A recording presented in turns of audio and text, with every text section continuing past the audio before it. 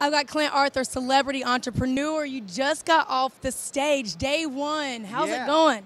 Wow, I love Win the Storm. It's my second time coming here. It's all entrepreneurs. If you're crazy if you're not here, if you're an entrepreneur. I mean, I love that you know to go to the top, right? Like you don't waste time in the middle. Like you just go ahead and go up there. That's where all of the juice is. The person who wins the gold medal at the Olympics is 1/100th of a second faster than the other guy. And the other guy, nothing. Nothing. Like it's kind of like the people that are in the industry that don't come to win the storm. Yeah, really it is about self-selection. You need to say, I want that. I deserve that. I want to make that happen for me. And if you can do that, then you need to be here. I mean, Clint, you're winning the storm of life. I love it. Thank you so much for sharing your story.